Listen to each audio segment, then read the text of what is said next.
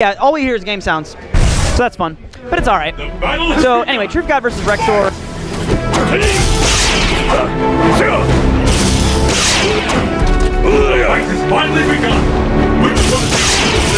I can't even hear you.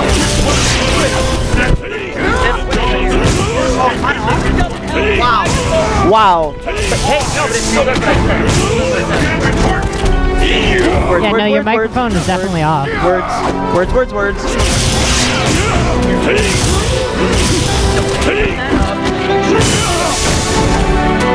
Maybe it was adjusted. I don't hear myself. No, I don't hear myself. I think you just hear me talking outside the headphones. I don't hear myself in the headphones still, even though it's on. It's not a big deal. It's not a big deal. I'm just saying I'm not crazy. Alright, so perfect from TroofGod, looking really strong game one. I'm taking off my left headset so Guilty can speak and I can hear.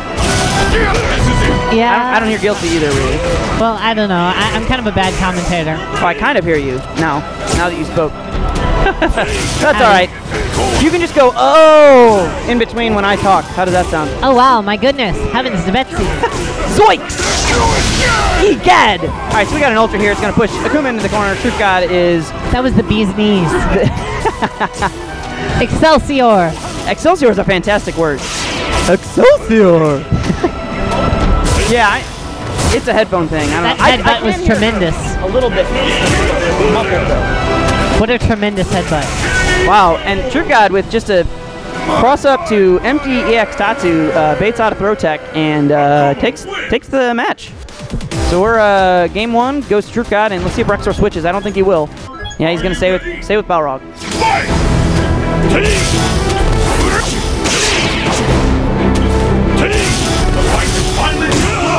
Yeah, it's a pretty bad match, JFab. Oh, and thanks for stopping by the way. So, basically, as I was mentioning before, TroofGod has a very fundamental playstyle with Akuma, and I feel like, nice, I like that.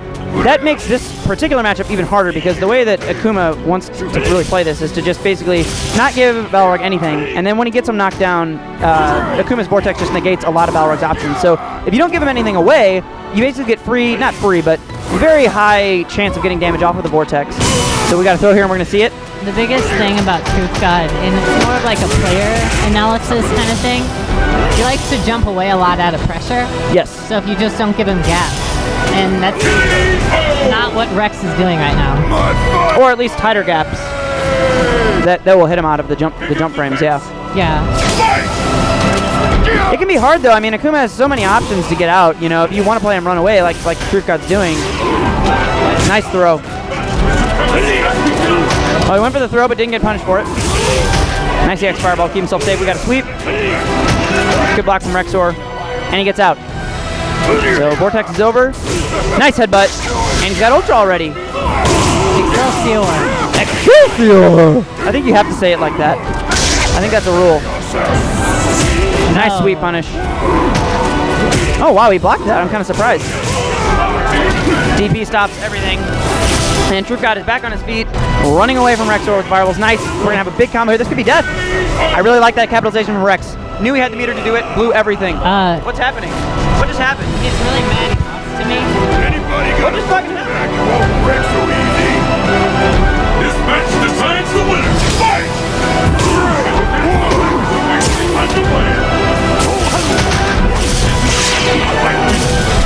Okay, please hold. We have some massive stick throwing going on, and we're assessing the situation. I think some tables were knocked about from a giant TE that was saltily thrown across the room in very poor form.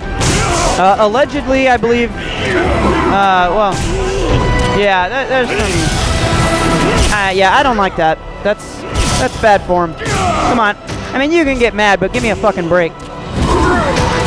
He smashed his headphones too. You need to grow up, dude. I mean, I like you as much as anyone else, but he could fucking hit somebody or break someone else's equipment, and that's childish as fuck. That's bullshit. Yeah, anyway. What? It could have been someone, it could have hit someone else's. It could have hit a person, even worse. Like, don't do that. That's lame, you know? Anyway. Back to the match. So, Wow, I've totally lost my train of thought. Where are we at here? We're at 1-0 still, and TroofGod, there's the anti-air, so we're at 1-1 now. Balrog wins! Someone tell TroofGod the Knicks suck.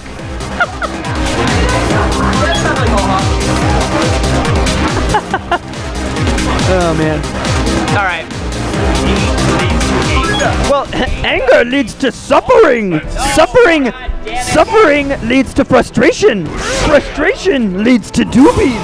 And doobies lead to Twinkies. Let the hostess flow through you. Cream-filled Twinkies, Papa eats. Yes?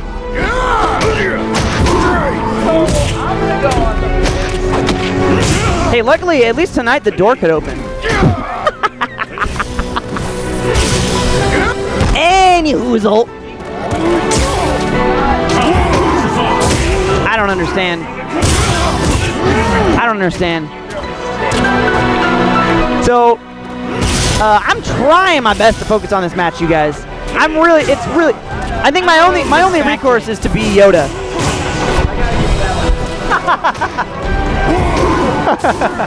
I'm a little distracted. Today, Grover teach how to count to 10. Grover's more excited than Yoda. Oh no, we can do Yoda. We can do Yoda having sex. Are you ready for this? Oh, in my butt? Yes. Oh. The force is strong. Oh. Oh. Anyway, let's try. Maybe with that we can forget about all of the salt and terribleness and focus on how stupid I am instead of negative emotions. Yay! All right, so we have a tie game, 1-1, and oh, is this gonna work? Nice. Wow.